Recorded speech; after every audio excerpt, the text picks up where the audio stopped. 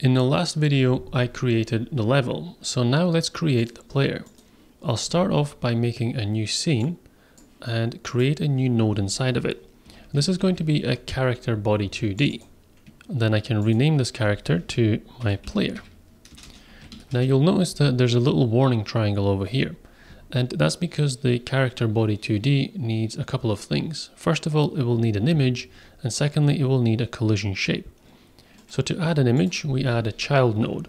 This isn't going to be a static image though, it's going to be animated. So we will add in an animated sprite 2D node, and we will also add a collision shape 2D node as well.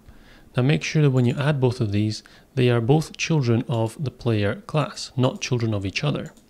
For the player sprite, I'm going to use this sprite sheet, and I'll put a link to this one in the video description. It's split into 24 different images. Vertically, we have the animation itself, so there are 3 frames to each of the different animation types, and then it's split into 8 columns, one for each direction that the player is facing in. What I then did was split that up into individual images. So if I go into my assets folder and into the player, I've split them into compass headings. So if we take north, for example, then that's the images of the player heading in the vertical north direction. We will use all of these when we set up the player movement properly, but for now, I just want to be able to get an image up on the screen. We'll go into the animated sprite node, and on the right hand side, I will create new sprite frames. Then if I click on it again, it brings up this tab here. It gives me a default animation, which I will rename to walk 0. And for this, I will take my images from the east facing animation. So I will click all of these 3 and drag them over. We can actually see the image appear over here, but it's very small. So I want to scale this up. I go into transform and I'll change the scale from 1 to 5, and that makes the image much bigger. But you'll notice it's a little bit blurry. I can go into my texture property here and change the filter from inherit to nearest. That sharpens up the image, but I'm going to have to do this for every animation that I have. So instead, I can change this globally on the entire project. If I go into the project settings, and then scroll up a little bit, go into rendering, select textures, and for the default texture filter, I'll change it from linear to nearest.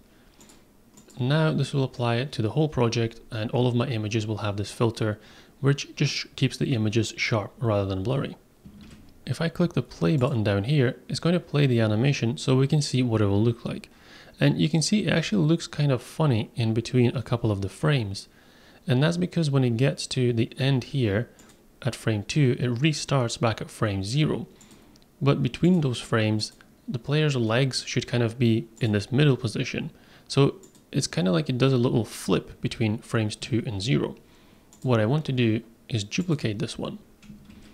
I'll select it, click on copy, and then click on paste, and it adds an extra frame right at the end. When I play it now, the animation is a bit more accurate. Now that we have an image, we can create a collision shape around it.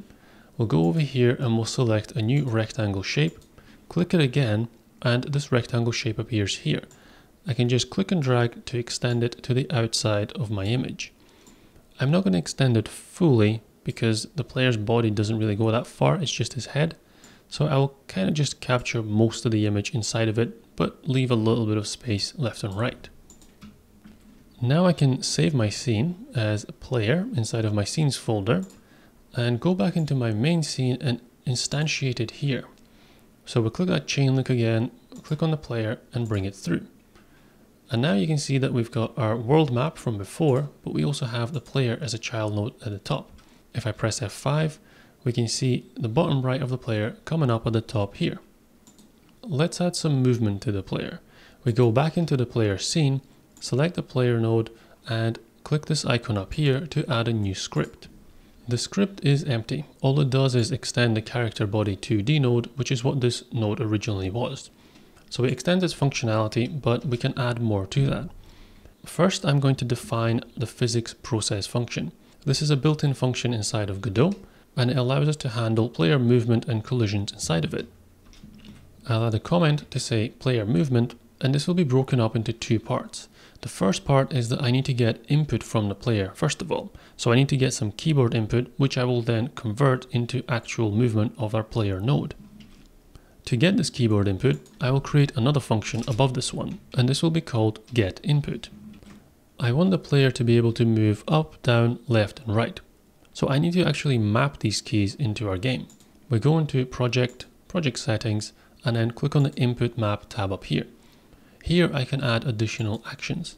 I'll create up, down, left, and right. And once I've done that, if I click on the little plus next to them, I can assign a key. I want W to go up, S to go down, A is going to go left, and D is going to go right. So it's just the classic WASD controls. Now I can take my keyboard input inside of this function, and I will assign it to a new variable, which is my input direction. This variable is going to be equal to input, which is a built-in Godot function, .get_vector. And this will map my 4 inputs into directions, so left, right, up, and down, and it has to be in that order. Well, I've already created those inputs in the input map just now, so I can just add them in here as strings. My left vector is going to be my input map for left, then we have right, up, and then lastly we have down.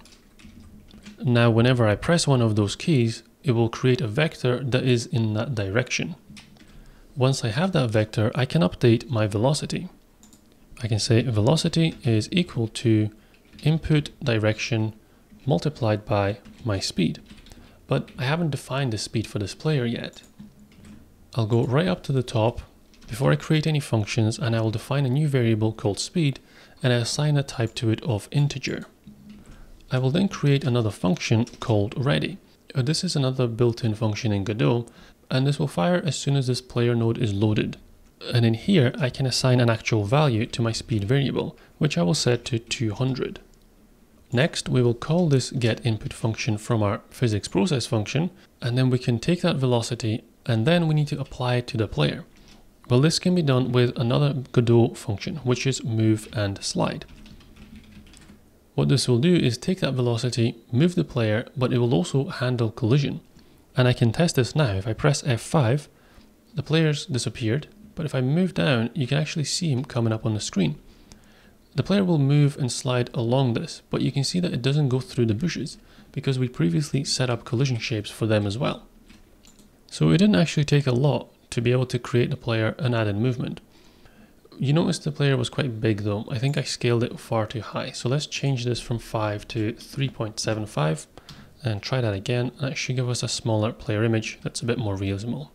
There we go. So that does look better. However, I think the collision shape will probably still be the wrong size. Yeah. So we'll just bring that down accordingly and just match it up with our new player image size. Okay, so that is looking better, but the player is still starting in the top left corner. We could manually just move the player on our main scene. So we could just grab him from there and shift him over here. But I don't really want to do that. I want to position him using the code.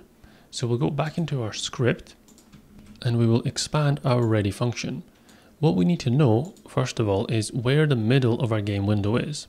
And to know that, we need to know how big the game window is. We'll create a new variable at the top, which is going to be our screen size, and assign it to a vector2 type.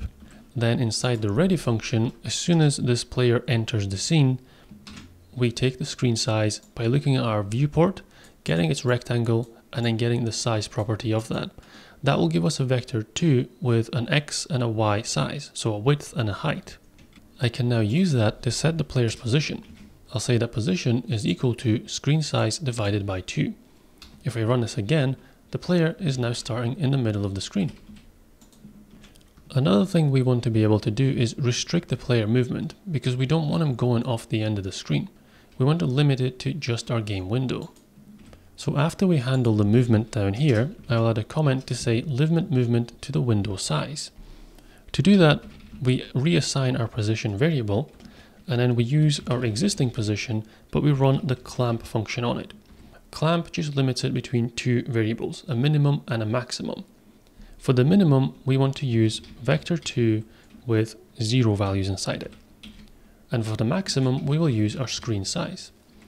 That essentially just draws a big box from the coordinates 0, 0 to the width and height of our game window. And that will restrict the movement so that when I get to the edge, I can't actually get past it anymore. Now let's add in some player animation. The player is only really going to be in two states. He's either going to be walking or not walking. And if the player is walking, well, that means that he has a velocity. We can look at our velocity variable and take its length. Anything greater than 0 means that the player is moving in any given direction. So I can just compare it. If it's not equal to 0, then we want to play the animation. To do that, we need to access this animated sprite 2D node. We just click and drag it down here, and then at the end, just add .play. Otherwise, if the player is not moving right now, well, we want to do the same thing, but now we want to stop the animation. So we replace the play with a stop. This could end up with the animation stopping halfway through though. So we want to make sure that after we've stopped it, we reset the frame back to the very first one. So we'll set the frame to 1. Well, I guess in reality that isn't the first one. If I go back into my animated sprite 2D, the frame that I actually want to use is this one, which is the first one where he is standing fully still and isn't in the middle of a step. So that's why I used frame 1 and not frame 0. Let's try this out. We'll press F5, and now as I walk, we can see the animation is playing. Now we want to add in player rotation, because at the moment he's only facing to the right. I want the player to always look at the mouse. This way I can aim with the mouse and move with the keyboard. For that, I need to know where the mouse is. I'll say that mouse is equal to get local mouse position. This will give me the X and Y coordinates of the mouse. Next, I can work out the angle that I need to rotate by. It took me a little while to try and figure out how to do this, and I actually found a really good tutorial on it by Kids Can Code. So rather than just repeating all of that information here, I will leave a link to it so you can go into the detail of how it works, and I will just paste in the code that is used in that video that I then used in this game. But essentially, we look at the angle between the mouse and the player, and then we place that into one of 8 quadrants. We can then wrap those quadrants from 0 to 8, which is the same as the number of directions that my player sprite sheet has. And now this variable here, angle, is going to go from 0 to 8. If we go back into my animated sprite and into my sprite frames, I have my first animation, which is facing to the right, as walk 0. So what I will do is create the other 7 and name them walk 1, walk 2, walk 3, and so on, starting with the one that faces east, and then just rotating clockwise. I will set up the first one here, so I'll name this to walk 1. And if we continue going clockwise from east, the next one is going to be southeast, which is down in this SE folder. So I click and drag these images over just the same way as I did before. Then I take the still one in the middle where he's just standing upright and not halfway through a step, copy, and then paste it at the end as well. Now just repeat the same process until you have 8 walk animations with all of these images inside of them. And when you've finished, this is what you should have. 8 different animations with the player looking in each of the 8 different directions. With that done, what I can now do is use this angle variable to assign the specific animation direction. So just underneath here, I will drag over the animated sprite node again, and I will set the animation to be equal to walk, which is just the start name of all of them, but then we have a number, and that number is going to be the string of the angle variable. If we run this now, every time I move the mouse, you can see that the player is now looking towards it, and the animation is controlled by the player movement. So I can move the player around with the keyboard while also changing his direction with the mouse. There's one thing in the movement that might not be immediately obvious. When I move left and right and up and down, I move at the same speed, but if I move diagonally, I actually move a little bit faster. And that's because it's 2 vectors being added up together. What I need to do is make sure that that speed is the same no matter which direction I face in. So up here, where I assign my velocity, I just need to add dot normalized.